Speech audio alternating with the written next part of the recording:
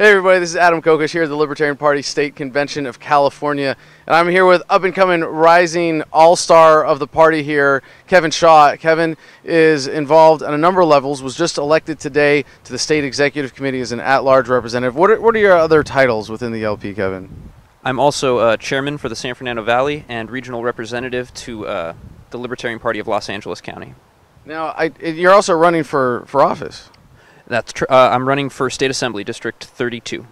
So really putting his money where his mouth is. But this is not like some accomplishment in and of itself. This is like he showed up to 4 meetings, he collected 4 titles.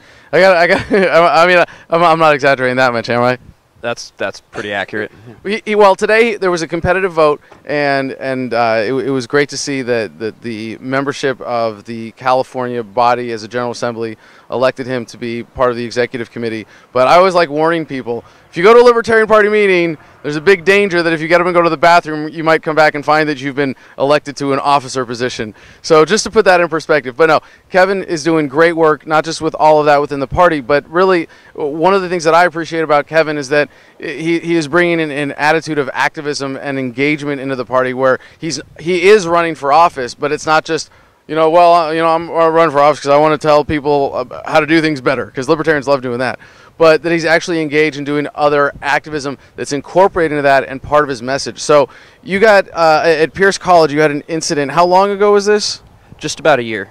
So it's been a whole year, and this is still active legally, but you are passing out constitutions on a college campus in the Socialist Soviet Republic of California, and what happened? They threatened to have me removed physically from the campus if I didn't stop. It's pretty ridiculous. And how did this play out? Well, I questioned. I was like, what am I doing that's so offensive? I'm passing out the documents, the founding documents of our nation. What could be more innocuous? And they didn't care. They threatened to physically remove me and my friends. We were just trying to create some unity, tell people the libertarian message. And at that point you left? You didn't, there was not a ruckus involved? I left, and after exhausting the proper channels, I contacted a lawyer. So you did assert, like, hey, am I being detained? You had an engagement with the police. How did that go? I said to them, we're peacefully asserting our First Amendment rights. We're students. We pay tuition to be here. Why can't we speak? And he really did not have an answer for us. In fact, he insulted me by stating that in restricting the speech of students, he was protecting my rights as a student. Yeah. Your right to not be exposed to the truth. My right to be silenced, yeah. So there's a lot of issues with this, but before we get into the bigger implications, tell us about the lawsuit and where you're at with that. Well, I'm actually still in a federal litigation right now. I expect sometime in the next few months I get my time in front of a judge. They just keep delaying it. And over the course of the last year, the school district has spent over $110,000 fighting me to maintain their unconstitutional free speech codes. Now, I always, as someone who's engaged in a certain amount of civil disobedience myself, I find that the big mistake I always make is underestimating government's ability to make things messy. And like delaying is one of those things where we're going to have our day in court sometime this century. No, we're probably just going to dissolve government entirely before we get to that point. But yeah, they drag these out, and I hope that is there some chance for the administrators who are responsible for it already wasting $110,000 defending an illegal policy? Is there going to be some accountability for them?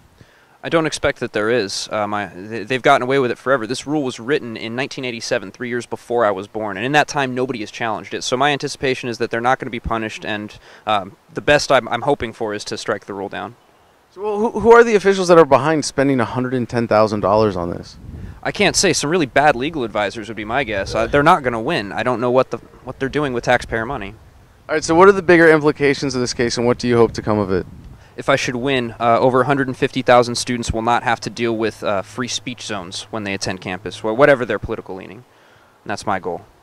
Awesome. And what's your website where people can find out more about your race and everything you got going on? Right now I'm doing most of the stuff from my Facebook, facebook.com/KevinShaw4Liberty. But you can also check me out at think-liberty.com. And yeah, you'll get a plug-in for Think Liberty. Oh, dude, you got to check out Think Liberty. It's a bunch of crazy youth activists like myself, writing articles, making memes, going out and engaging with the public, spreading the message to the new generation. Think-liberty.com. Thank you very much, Kevin. Thank you. Thank you to YouTube for hosting this video and for being an essential part of human progress by making video hosting available worldwide to everyone on the internet. However, The next phase in human progress is here with Steemit.com and their video hosting alternative blockchain-based solutions, including DTube. And you can find that through Steemit.com, as well as my own page there at Adam Kokesh. This is a decentralized blockchain-based social media network that pays you fairly for your content.